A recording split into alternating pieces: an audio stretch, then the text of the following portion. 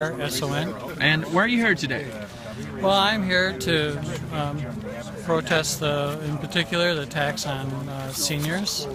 I went into the business 40-some years ago, and a promise was made to me that these would be the terms of my employment.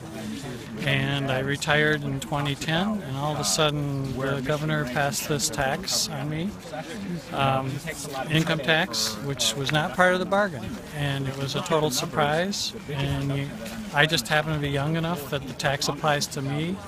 If I had been born 2 years earlier, the tax would not be imposed on me as a retiree. It's just wrong. It's unfair. He describes it as fair, but I don't think it is.